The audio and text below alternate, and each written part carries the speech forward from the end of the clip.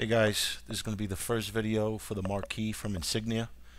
This was a collaboration project from myself, Cisco from Avid Vaper, and JonBoyUSMC. There's the Addy.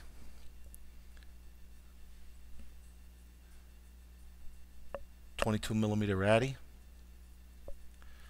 This is the finish. Let me see if I could focus. This is the finish you should expect to get.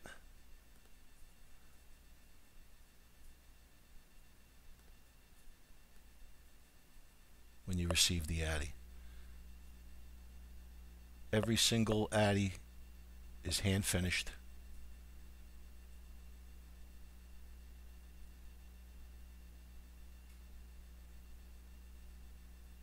We leave it with a brushed finish.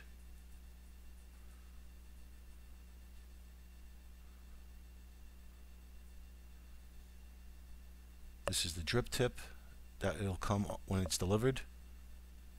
You can see we have the Marquis logo. Very, very subtle. We don't like gaudy stuff.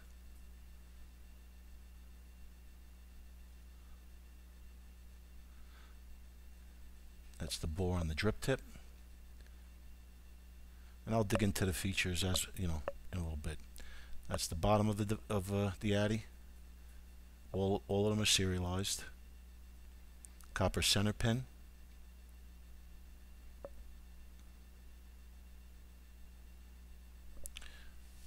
Now, when you receive it, let me zoom out. When you receive it, you're going to get the Addy is going to be assembled just like this. You're going to receive 1, 2, 3, 4 building tools.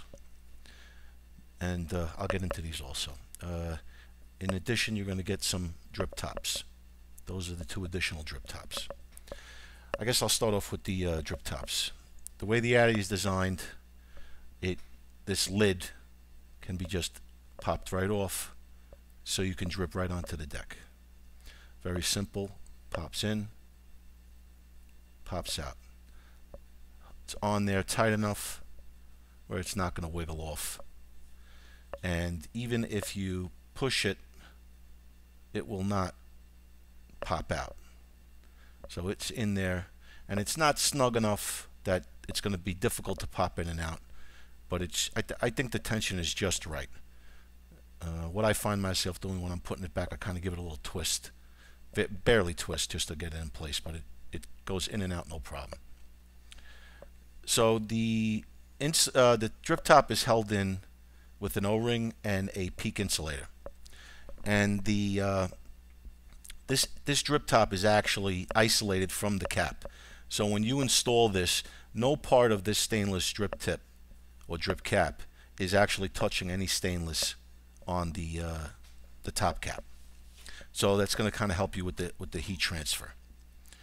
Now this insulator, this peak insulator, is threaded onto this. So what we've added here is 2 other drip tops. So if you don't like using this stainless drip top, you can simply unscrew. Well, let me see, I put it in here and I unscrew it. There we go.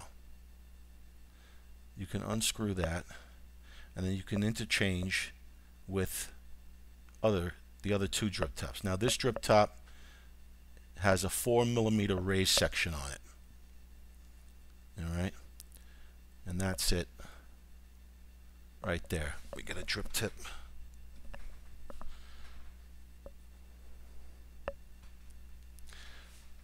Now obviously this is going to be able to take any 510 drip tip. This is actually one of Avid's wide bore Delrins. So that is what you'll use if you want to use the 4mm raised. Then in addition, we have a flat one. Now this one also same thing. You would take your peak insulator off that and thread it right onto this. A little tricky finding the threads, I guess, huh?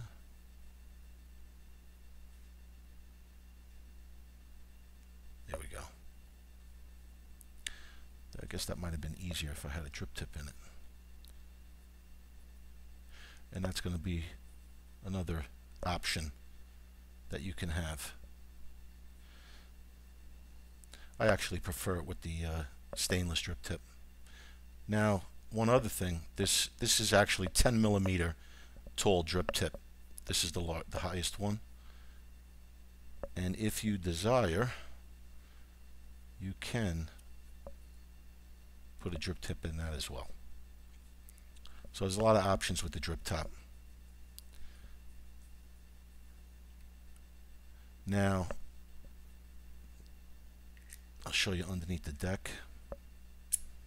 Actually, maybe we'll start with the bottom. They've all been serialized. Let me get you another close-up. All been serialized. A is going to represent the first run, and these go.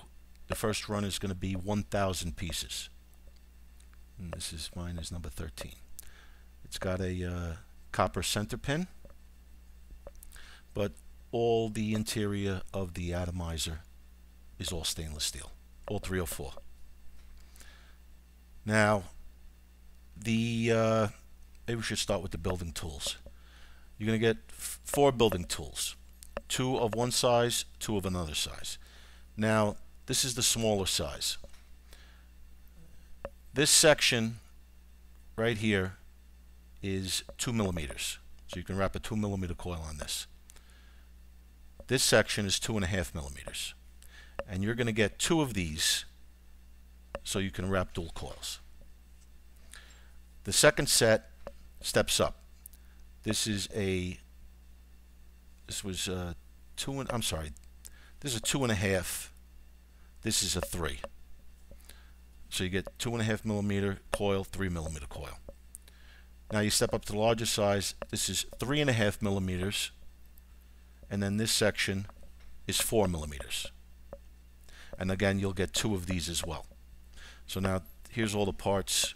You're going to get the drip tops and the deck, obviously, the top cap. So you got a lot of stuff coming in this kit. Now the deck. If you look closely, let's see if we can focus here. Okay, if you see in the bottom of the well, by the way, that well is 6 millimeters deep, so this thing can hold some juice. You'll see there's 2 holes here and here. What those are for is you can take your building rod and you can actually, if you see this is also stepped, so that part will go right into those holes. And what this is going to do is going to help you build your coils. And at the same time, if you use these, your coil will be center of the air hole every single time. So there's no more adjusting your top cap to, you know, your air hole on your atomizer to align with your coil. Every single time it's dead on. The only thing you have to concern yourself with is the air adjustment, which I'll get to next. So now this is 3.5 millimeter coil you'd be using, and then if you wanted to build a 4 millimeter diameter coil, you would simply pop that out and then pop that in, flip it over, use the 4 millimeter side, and that'll give you a 4 millimeter. Now the other thing you can do is this is your 2.5 millimeter. That snaps in there also. And if you want to go to 3 millimeter, you just flip them over for a 3 millimeter coil. Now if I use it, let me flip it into the 2.5 millimeter because you could get you can see that these holes line up with the air holes perfectly. See if you can see the edges of the air holes. Now the air holes in the Addy deck are 2.5 millimeters. So if you wanted to build a chimney coil, you could build a chimney coil. You can build it 2 millimeter, You could slide it in, build a 2.5 millimeter. I would not suggest trying to build a 3.5 or a 4 millimeter. I'm not sure. I haven't tried it. I mean, you might be able to do it, but it's kind of tight. But you can definitely do a 2.5 millimeter and a 3 millimeter chimney coil on this thing without a problem. You could actually even insert it from this side to do a 2.5 millimeter, set up your coil, and then slide it right out. Now the air holes in the deck are 2.5 millimeters. The air holes on the cap, I believe, they came out to like 2.6.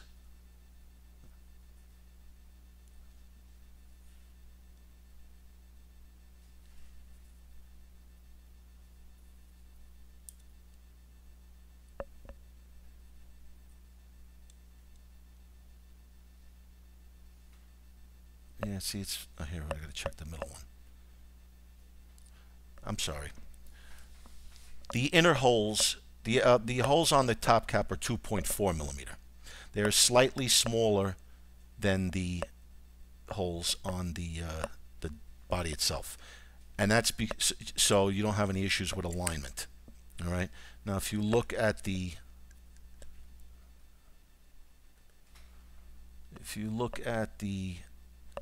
cap, you can see, let's get it to where the air holes are.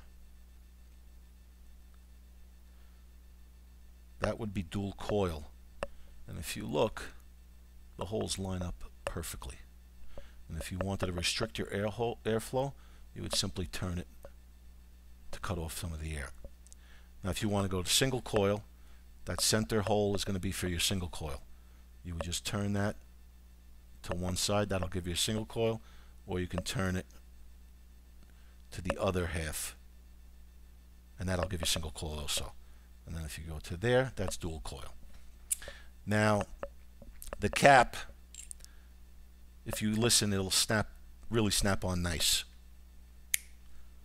And the tension for pulling this thing off, it's pretty good. I'll show you later. I can put it actually on a 26650 device and then shake it holding the cap, and it will not come off. But it's tight enough that it won't come off, but it's also just the right spot that you can rotate your airflow with a little bit of resistance. Not so loose that it's going to be sloppy, but loose enough that you're not going to have to really horse it.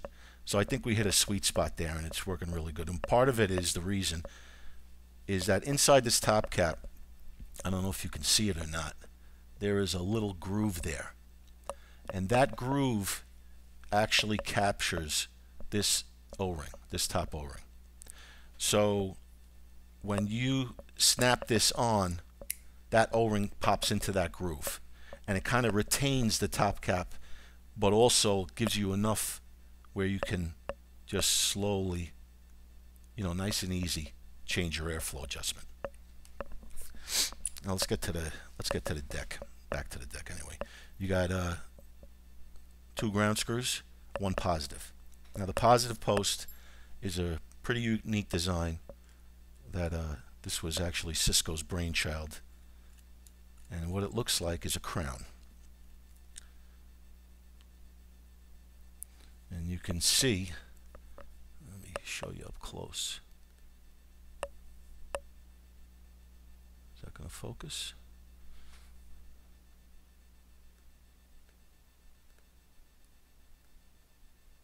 There you go. You can see it's got tabs on it. And I'll show you how they are to build on. You can see the Marquis logo is engraved in the top. That's CNC engraving, so you're not going to have to worry about that stuff coming off on you. And the positive screw, also, it looks like it has a washer on it, but that's actually machined that way. That's built in. That's not a separate piece. Every single part on this atomizer, with the exception of these ground screws and the O-rings, has been custom made. So there are only 2 off-the-shelf parts on this Addy. All the peak insulators, all special made, and the positive screw, the hardware, everything.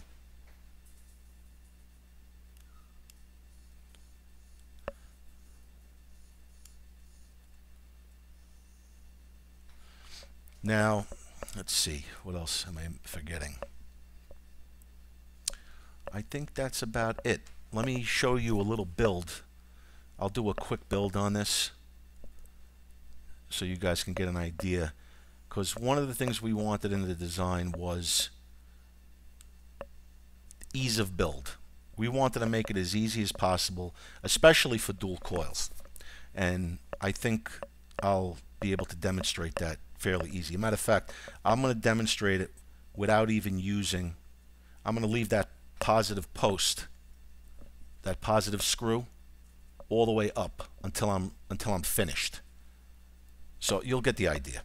Anyway, so what I got here is I have 2 coils that I pre-wrapped. These are did these on a 4mm rod, and these are this is 24 gauge Canthol. Now you got to remember, if you're going to be doing coils, you want to wrap them opposite. So one is going to go clockwise, and then the other one is going to go counterclockwise. They can't be the same. They got to be opposing each other. So let's see. We'll put the 4mm building tool on here. All right. I'm going to open this up a little bit. You're probably going to hear my dog bark too. We're going to put the first. Actually, this is the wrong side.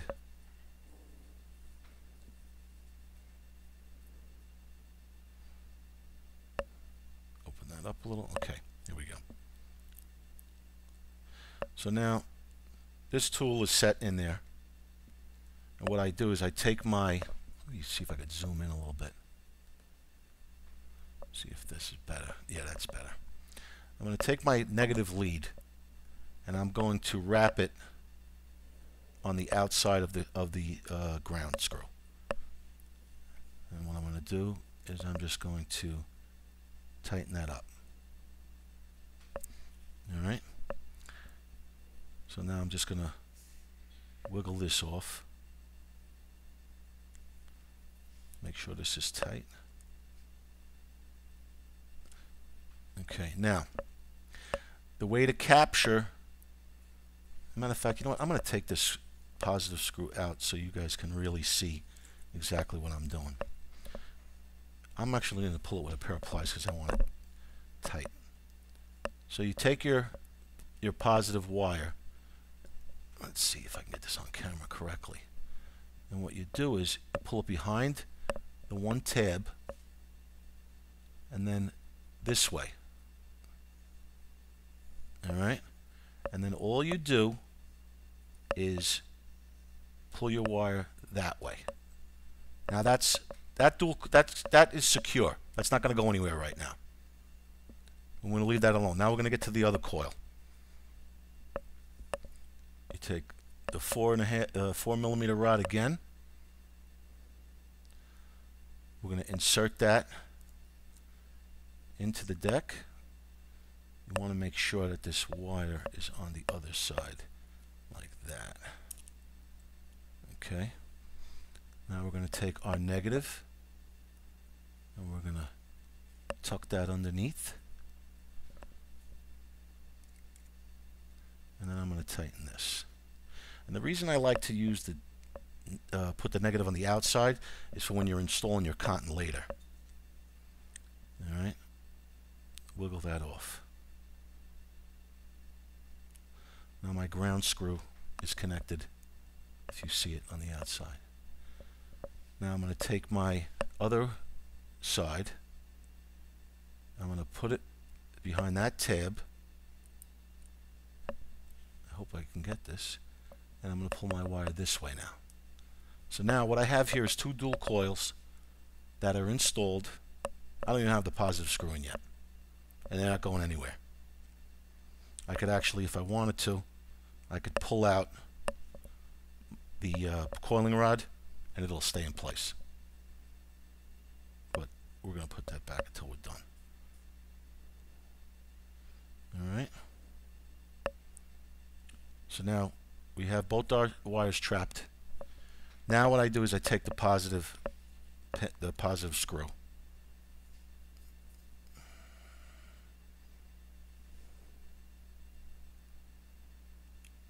Now the other thing you don't need to do with this, because the way the wires are trapped, there is no reason to horse down this positive screw. Because if you see, let's see if you can see it. Let me try to focus this. There we go. You can see that once the screw passes those tabs, now that wire is not coming out. No way, no how. Alright? And all I do is tighten it until it's just a little snug. There is no reason to horse it down. And then what I do is I'm going to take my wire, same thing, just try to snap it off.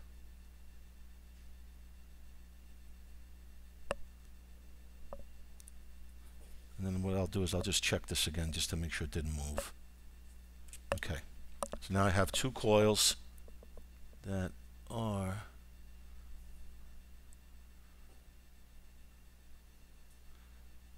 now I'm really not in the mood to do a microcoil right now, so I'm just going to spread these out. So what I'm going to do is put my fingers over the top of these things, and I'm just going to spread these coils just a little bit to give a little bit of a gap there. Alright, so now what we have is two pretty perfect coils. Let me see if I can get a little better focus here. If I could shut my dog up, that'd be great. There we go. And you see how nice these coils are. Now this atomizer is going to make people that are not that good great, because it's so easy to build. And now your coils are directly in front of those air holes. I mean, I don't know if you could see it or not, but they are perfect, dead center. Can't get no better than that. Alright, let's get back out a little bit. I'm going to test fire and see what the resistance is. I think I'm shooting for about 0.3 ohms or around there.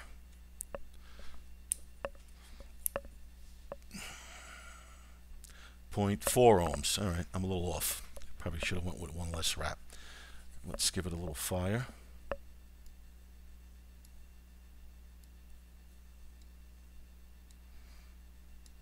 I don't like to heat up the coils too fast.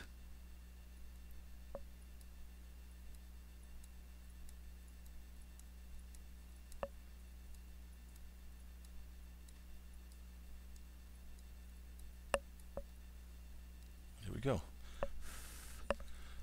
You have nice dual coil setup. Alright, so we got the coils licked. I'm going to show you how to build, how I wick it. Another very simple procedure. Let's get a little thing here. This is not going to work. Let's use this. All right, wicking this thing is simple as pie. All I do, let me zoom in again. The way I wick it is I will take a strip of, I'm using Japanese cotton for this. So what I'm going to do is I'm going to take a couple of little strips, real thin.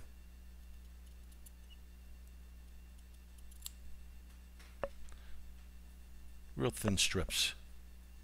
All right. And what I do is I take a toothpick and I just push that in.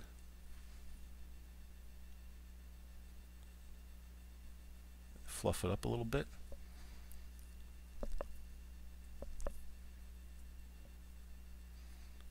Take a toothpick again.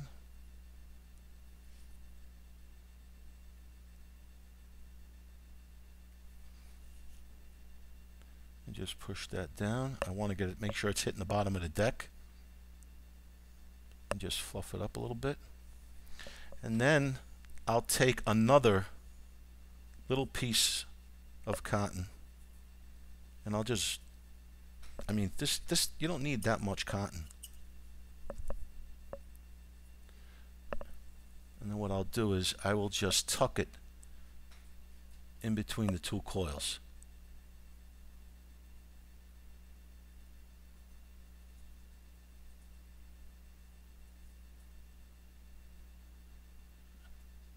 And that's it. The one thing you want to make sure is that you're not, make sure your air holes are not blocked.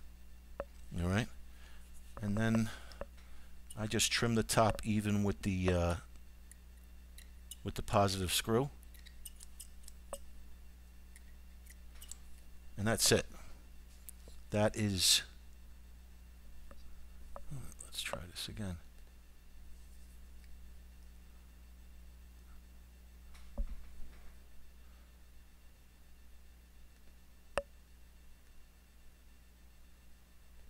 That's wicked.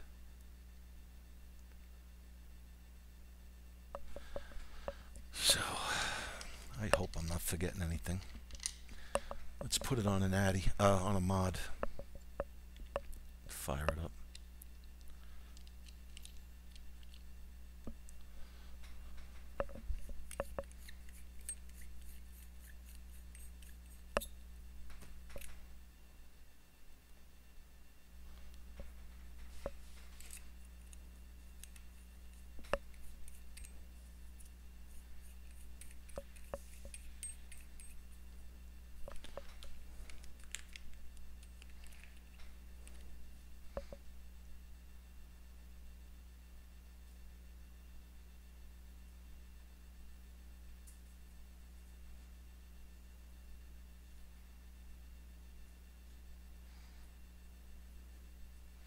And it holds a fair amount of juice. So I think the juice capacity is going to be acceptable to most everybody. And what I'll do is I'll just kind of clean this up just a little bit. And that's it. That's done.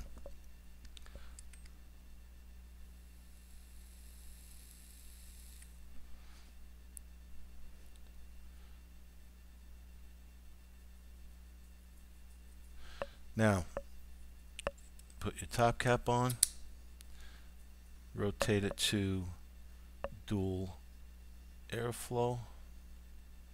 I have both air holes exposed. And if you look in the top, you can see your cotton. And what I do pretty much is I just douse both of those wicks like that. Take my top cap. Now, one of the things I do, and I'm not going to say this thing is leak proof. It's not leak proof. Would I say it's leak resistant? Kinda.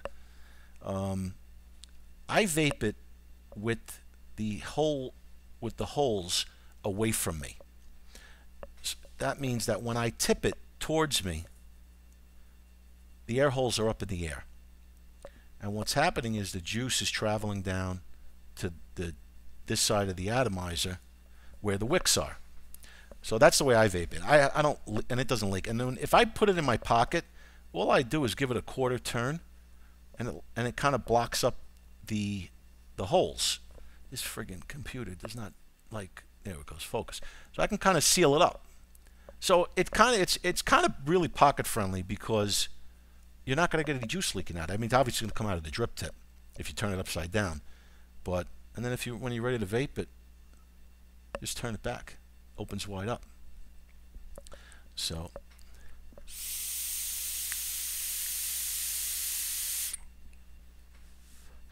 and she works good.